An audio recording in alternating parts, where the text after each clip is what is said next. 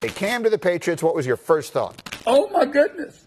I like it. Basically says to all the other teams, you missed an opportunity here that, as usual, the Patriots did not. We've got our second video on the Cam Newton signing. If you'd like to watch the first one, then I'll link it in the description. In this one, though, we're going to dive further into the Jarrett Stidham versus Cam Newton debate. We'll talk about Stidham's development and why he fell in the draft. And then we'll go over Newton's injury situation and what the expectation should be for him in New England. There's been 4 quarterbacks that I've counted since the beginning of the century who were drafted in the 4th round and made a Pro Bowl.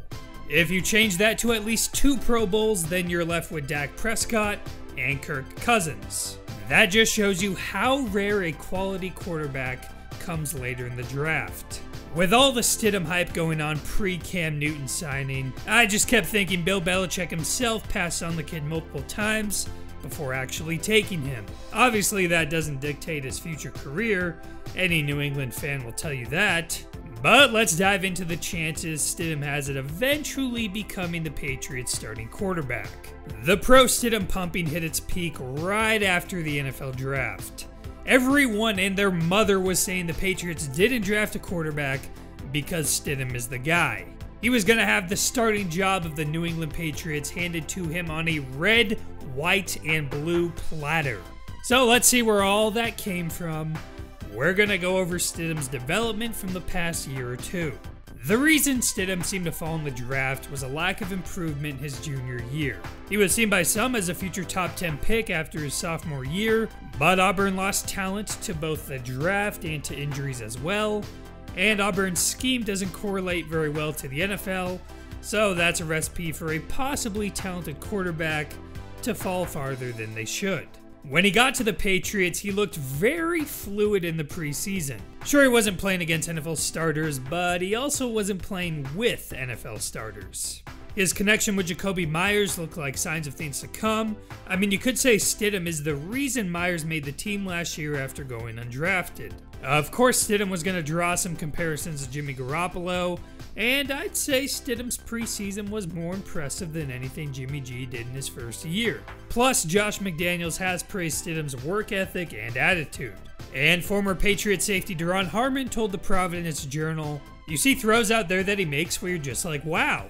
You can tell he has the intangibles to be a good pro quarterback. There are other things he does and it shows he's young, but it's all a part of the learning process and the learning curve. He's a guy who comes to work each and every day. He gives us the same attitude. He's a great teammate. Looking forward to when he gets his chance to see what he can do." Then there's the so-called quarterback guru Jordan Palmer, who's worked with Stidham and with Patrick Mahomes, Deshaun Watson, Joe Burrow, and other young high-profile quarterbacks. He told The Athletic, "I think he is a star and he is going to be a big-time franchise quarterback. I have felt that way for a couple of years now. I'm totally fine saying that. I don't care that he went in the 4th round. I think he's legitimate. He's going to be the leader of New England for a long time whenever that starts. Go ahead and jump on that bandwagon." So that's some serious confidence from a guy who's certainly at the forefront of the quarterback industry. And it really did seem like the Patriots were set on Stidham being the guy after they didn't draft another quarterback in 2020. So does the team have some confidence in Stidham? I'm sure they do. And both coaches and players have made that clear publicly. Actions speak louder than words, right? When Cam Newton's price tag dropped, Belichick was ready to swoop in and grab him. Given the team's dire cap situation, it would have taken some serious contract do-overs to get Newton at, say, $20 million. If the Patriots were 100% in on Stidham like we thought, then why would they bring in Newton? It's clear Stidham isn't 100% the guy. There has to be some doubt the coaching staff is having in Stidham as a franchise quarterback. As I said in the previous video, that doesn't mean Stidham has no chance. Newton still has plenty of question marks of his own, but the upside is just different. Newton has proven he can play in this league. You just don't know what you have in Stidham until he can get at least a couple NFL starts. And the question about this different type of offseason that we discussed before, well, that could arguably hurt Stidham more than Newton.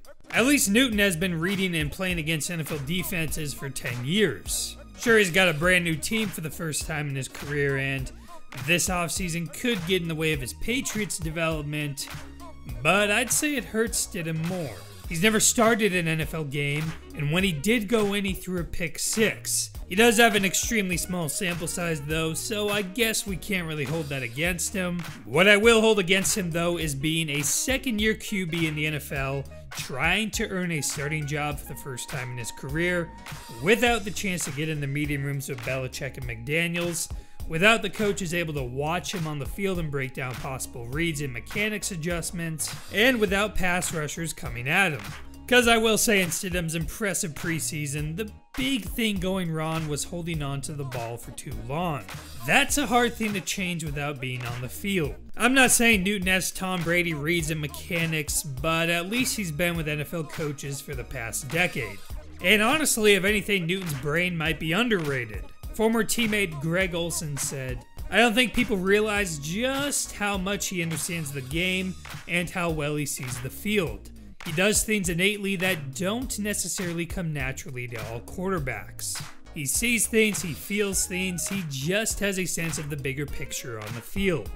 Mike Lombardi, who used to work for the Patriots and has a son who is the current assistant quarterbacks coach of the team, he wrote, "Newton will not be walking into the Tom Brady offense when he arrives in Foxborough. The Patriots are way too smart to force a system of offense on Newton. They will change what they do to fit Newton's game." On the physical side, you have to wonder about Newton's health. In 2019, he played only 2 games with a completion percentage of 56%. That sounds terrible, but USA Today broke down his throws, and most of the inaccurate throws were going to his right. The theory was his mechanics got out of whack, especially when going to the right, because he couldn't put much weight on his leading foot. He had the same surgery on that foot that Ben Roethlisberger returned from years ago, so it seems that won't be anything close to a career ender. Even looking past the injuries, I'm not going to act like Newton's perfect. He's got what sort of seems like a one-pitch pitcher.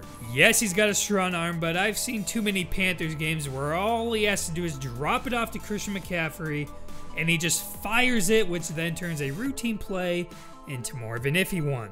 On the bright side, despite having shoulder surgery, his ball still has plenty of zip on it, and now he sounds as healthy as he's been in years. The last time he played a full season in 2017, the Panthers went 11-5. Then in 2018, they started 6-2 before he re-injured the shoulder. He honestly looked like a top 5 quarterback before that injury. So what I'm saying is that it's clear Newton can be a winning quarterback in the league when healthy. Some people may think he's a one-year wonder, but I don't think Bill Belichick believes that at all. Former Panthers fullback Mike Tolbert told The Athletic, "I've been around during games when Bill Belichick has flat out said to Cam he loves his game, continue to do what he's doing. I know some of the players on the Patriots personally, and they all rave about how Bill's always praising Cam for his ability. Although Stidham could easily beat Brady in a race, Cam Newton is still Cam Newton. He still has the most rushing touchdowns by a quarterback in NFL history, and although the Patriots wide receiving core should be healthier than last season, it should be useful to have some unscripted plays made by the quarterback when nobody can get open. The offensive line should also improve, which will give whoever starts more time. I'm sure the Patriots are still holding on to hope that Stidham could be the future. If anything, this deal could give Stidham another year to develop, but when a former MVP's price goes down as much as it did, it's worth it. And if you want to win as many games as you can this season, then right now my theory is pulling me toward Newton. Let me know in the comments who you guys think should start. If you enjoyed this video, then please sub it up for more content just like this. The only thing making 2020 worse would be Cam Newton bringing back the dab. When you look in the mirror, what you see? When you looking this way, you looking in the mirror. Scratch that. Cam Newton acting like a dog is worse.